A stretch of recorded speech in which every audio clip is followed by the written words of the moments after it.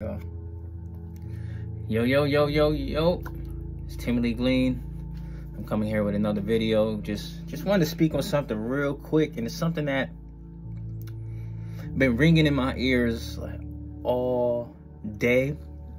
And I hope it's a principle that you already been moving in, but it's been something that's been ringing in my ear today, and not just an action, because this is something I feel like I've been doing for the last couple months, but I mean, just it's been ringing in my ears to talk about it just before the new year started, just so you can get on a better trajectory. Now, Monday is not the new year. Now, if we look at nature and how it truly works, and if we look at the actual calendar and see where the true new year is, more so in the March, April-ish, like the spring season. Think about when all of creation was created. You know, that's when the animals first came about. That's when the grass grew, the trees grew, and everything grew, and the flowers and everything. Like, life starts in the springtime. All right. The winter is like kind of like this is the end of the year. So this is still the fourth quarter of the year. The new year starts in March, in the month of Abib. Until we're at that place, Monday is not the real new year. But even if we have the concept of a new year, right? Not the true new year, but the Western civilized Eurocentric calendar that we have as of now, with this pagan days and things like that. But I'm not gonna get deep into that, because that's just a whole nother thing in itself.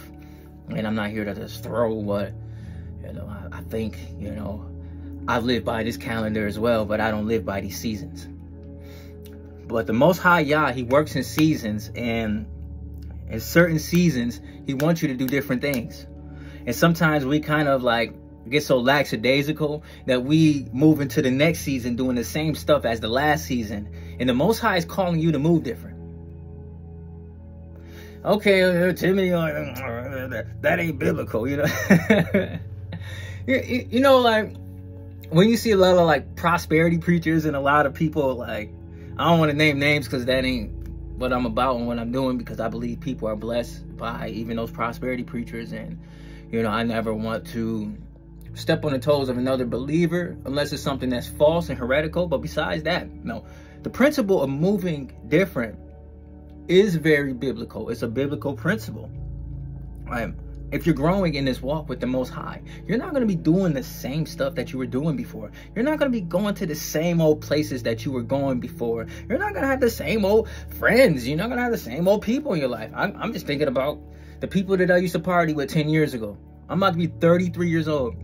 It was points in time when I was 20, 21, 22. I was going out partying. I don't hang out with none of them. Not to say like, you know, I have people that I knew from them days, people that I party with, people that shared the stage and performed with, and I love y'all, and I still love y'all. And no matter what I believe in, the love is genuine on your side and my side, and I believe that is a lot of y'all. I believe a lot of y'all that's still on my page is still on my page because you've been real with me. You're very loving and caring, and you've been very kind to me. There's a lot of people on here that's been kind to me.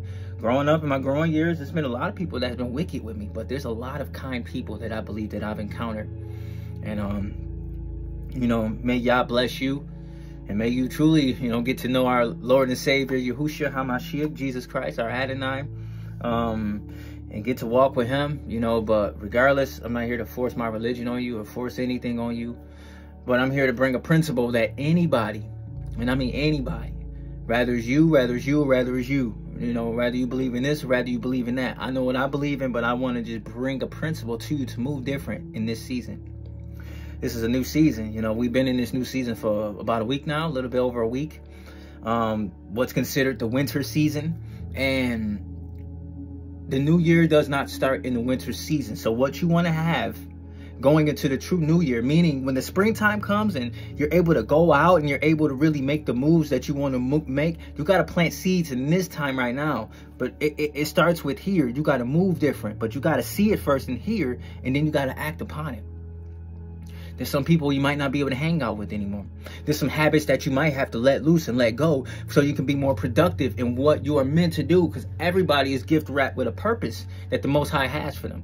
And in order for you to fulfill purpose, you have to be around those that are meant to be around you. You have to be in the spaces that you are meant to be in. You have to be in the place that the Most High wants you to be in that season. And sometimes we will be in a place for a long time, and it can be a mental space, it can be a physical place, it can be a relationship, it can be a friendship, and you're holding on to this thing way too long, knowing that you are not growing, but you're still holding on to it. And I feel like that's fruit to just some things you just gotta let go, some things you gotta leave behind, some things you gotta just push to the wayside, some things you just gotta put in the hands of the Most High. And if it's meant for you, it'll be back around, rather relationships and opportunities and things like that. But you have to do what you need to do in this season, and that is to move different. And I know I'm talking to somebody right now. I hope that I'm talking to somebody right now. You got to move different. I'm looking at I see myself in this selfie mirror. I'm talking to me too, because this is more so for me. You just getting a whim of me talking to myself, basically. But you need to move different. I hope that bless somebody. I hope somebody can take that in. And once again, like, it gets to a certain point, just like even as a believer, you know, what kind of people are you hanging out with? Are you hanging out with people that's going to sharpen you? Are you hanging out with people that's going to help lift your hands and help strengthen you, edify you? What type of stuff do you watch online? Do you watch things online that's a detriment to your mentality? Are you watching things that are dirty and that are filthy and that are giving you an unclean mind, unclean thoughts, and unclean heart towards other people? Rather it be sexual content, or rather it be just murderous content.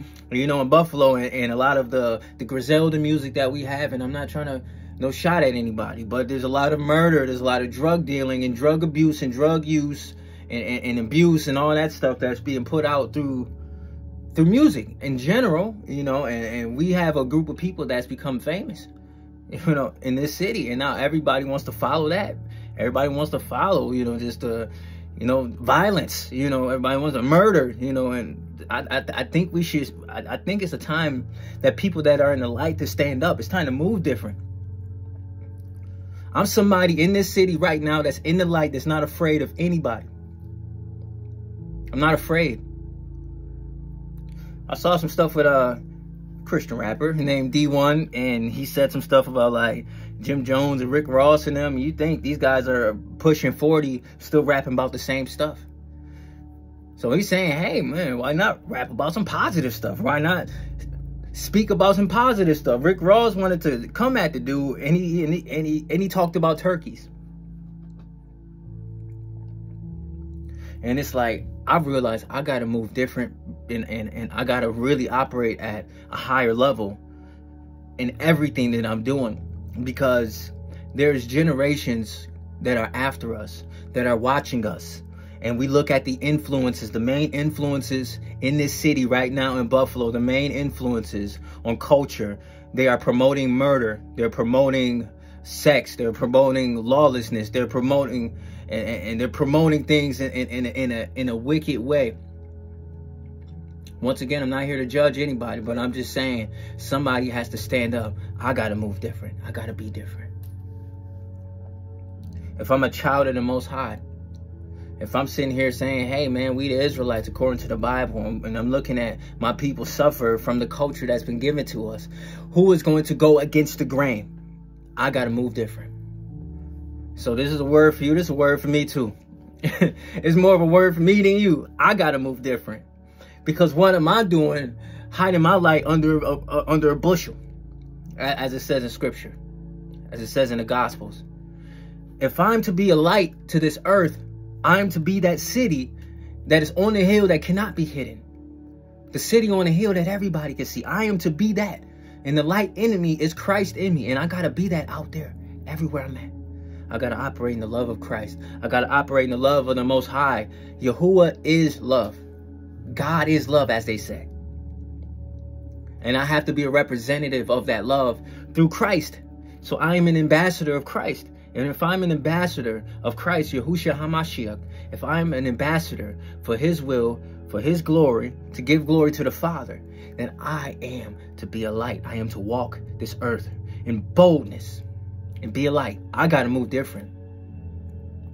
And I feel like I've been tiptoeing over a lot of stuff over the last couple years of finally getting out in my faith, where honestly, I felt a bit uncomfortable with speaking about my faith in certain spaces, in certain places, because I believe that if people really figured out that I am somebody that literally believes in the Bible and literally believes that we should be guarding his ways according to scripture, according to his laws, statutes, and commandments, led by the Ruach HaKodesh, the Holy Spirit. So I'm somebody that believes in holiness. I do. That doesn't mean I ain't mess up, that I ain't slipped, that I ain't stumbled, but I believe in holiness.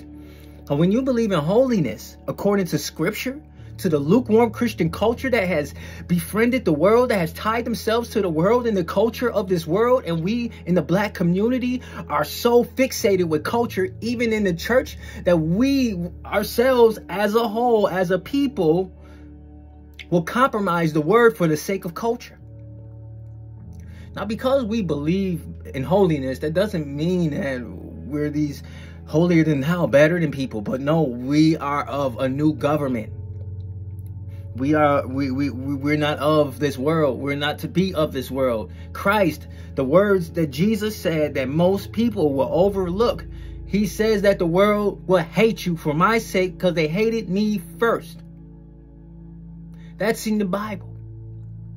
If you are friends with the world, you are in contention and enmity with the Most High. If you are friends with the world, and that doesn't mean you can't be friendly with people and you can be loving with people. You got to think of, we live in America right now. You see people that come from other countries here, and you see that they still keep up with their customs, their beliefs, their religion, their traditions, the way they dress. And of course, if you're like a second, third generation American being raised up, of course you're going to be affected, you know, because that's the way that things work when you're in another place.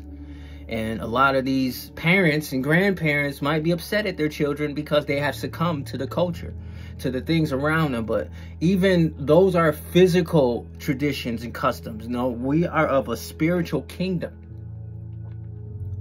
And if we are of a spiritual kingdom, we got to move different than even people in the world. We got to move different. Not for the sake of trying to win souls to get on their level, because they say, Christ, he did eat with the sinners. But that doesn't mean that he was partaking in their sins. You think if Christ was walking this earth today, like in physical form, walking this earth today, and he was in the hood, you think he'd be rolling dice? You think he'll be doing drive-by shooting people? You think he'll be selling crack and weed? You think he'll be doing that?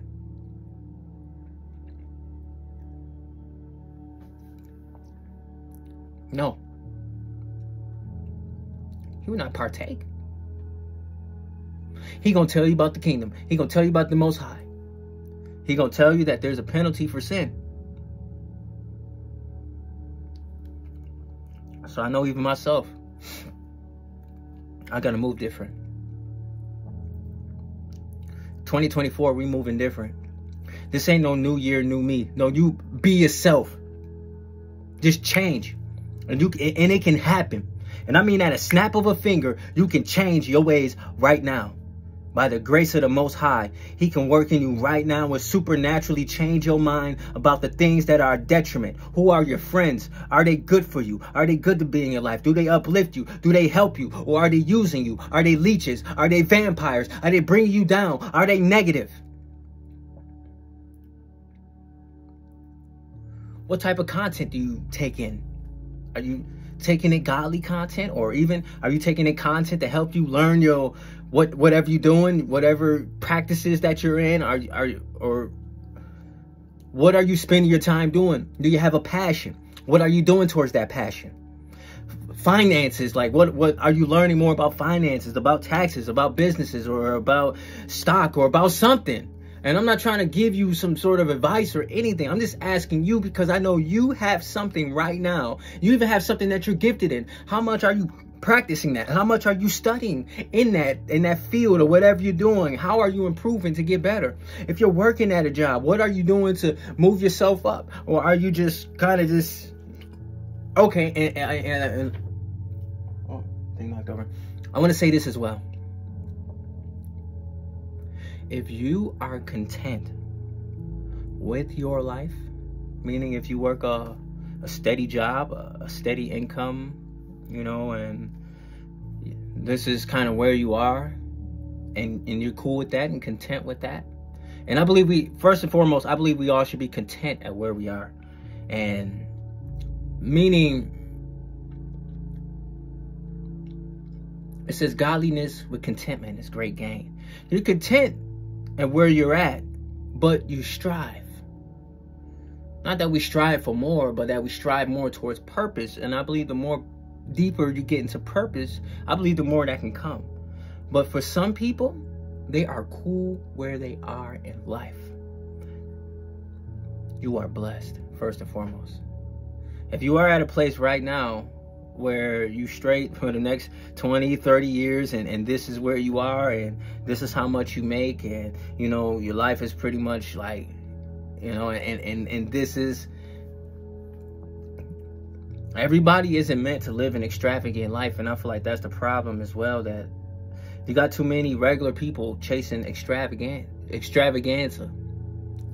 This is why we chase so many material things and try to look like or sound like and act like people that we see on TV and entertainment, and you lose more and more of yourself.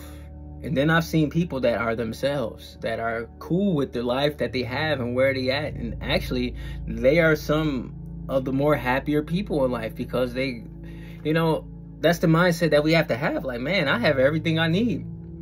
Now, what's extra and whatever comes, you know, that comes. And I believe in the principle, it's in scripture. It says, seek first the kingdom of God and his righteousness, and all things will be added.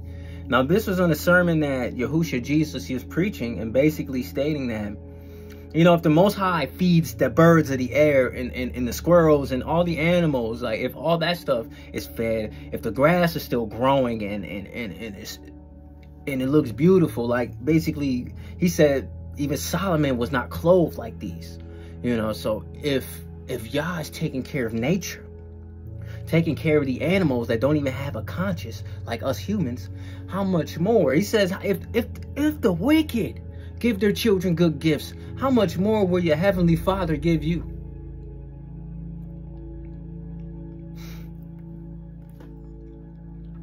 I don't know about y'all. I ain't trying to be blessed in the world. I could have had it, man. I could have had it. I could have been with a record label right now. I could have been signed. A couple labels. I could have been signed, and I probably could have been a big superstar out here, big movie star, music entertainer. I could have been all that. But the Most High didn't want me to use my gifts for the world. That's why he planted that unction in me before he knew me. I mean, before I knew him. He knew me before I was formed. But before I knew the Most High, I was unctioned to not sign a record label contract that I could have signed. It's a big major label, and I could have signed with them, and I could have been amongst big names.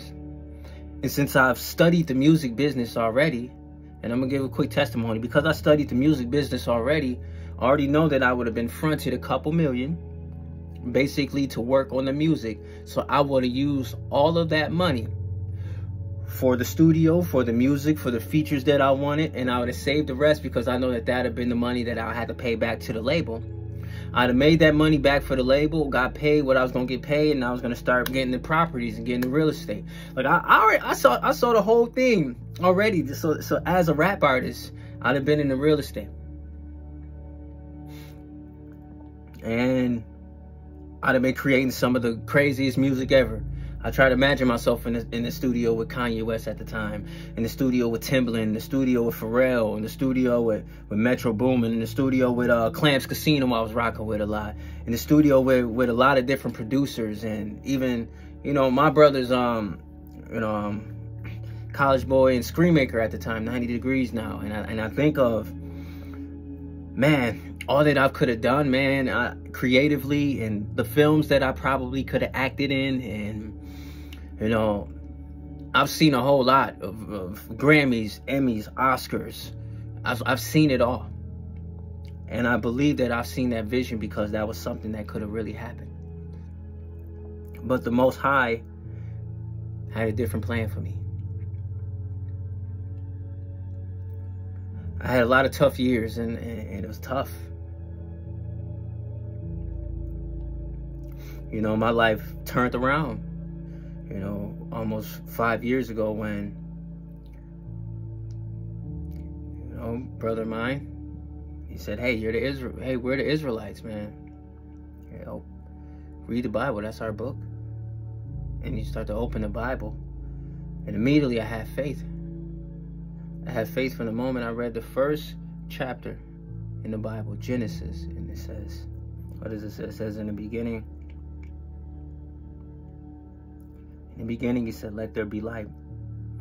In the moment, all the universe stuff that I believed in and I walked away from, and I'm gonna tell this testimony as well, but all that stuff that I believed in, I washed away, and I remember just like, wow, this is the explanation for the Big Bang Theory. It was never a theory. It was a phenomena that happened, but it happened from a force beyond and outside of space and time, outside of our realm.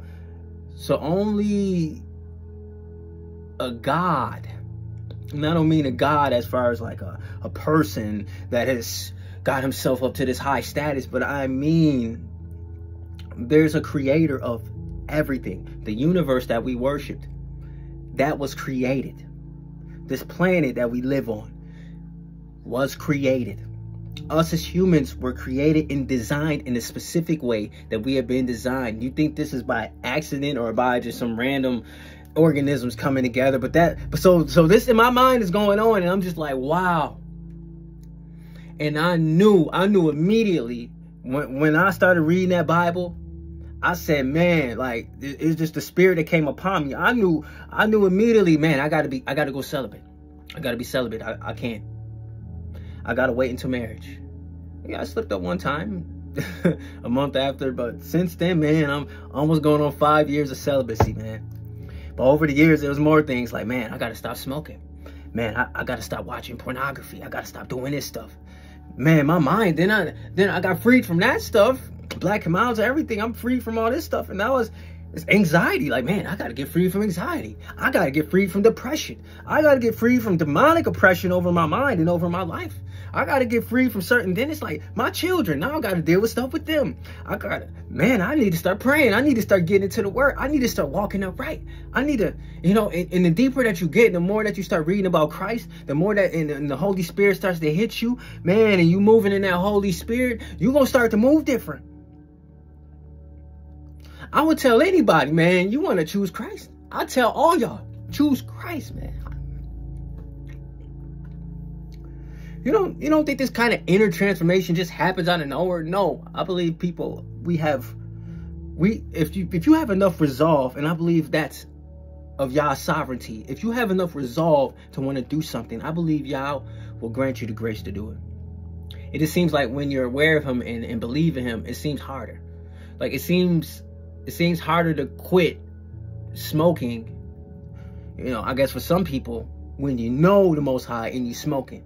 But I would rather go to the Most High in my mess and have him do it instead of do it then have to walk with him. No, you got to move different now. It starts now. You can walk with the Most High and be in your sin. Of course, he ain't gonna want you to stay in your sin, no. But the issue that people have is we want to hold on to our sin so long. That's why we're not ready to walk with the Most High, because we know when we start walking with the Most High, we're gonna have to give it up. That don't mean like, see, and that be the issue. You don't have to give up your sin and then walk with the Most High. Start walking with the Most High and he will deliver you from that sin, from those sins. We've already been forgiven through the atoning sacrifice of his son, Yahusha HaMashiach, Jesus Christ. He died for us so that we may be saved. He was the sacrifice for us and for our sins, that if we are washed in that blood, if we receive the Holy Spirit and we turn away from those ways, if we repent for our sins, turn away from our sins, and walk in the newness of life, renewing our minds, renewing our hearts, and doing things differently, let me tell you, man, there's a blessing and an anointing that comes with just saying, I accept you into my heart, Jesus. Just to do that. Where we go in 2024 and beyond, you have no idea the calamity that is going to come on this country and on this world. This is the time to start walking with the Most High. Move different. I'm telling you, this is going to be a time. Negative people, man. Negative people. I'm the wrong person because I'm cut off king. So negative, man, cut them off. They negative.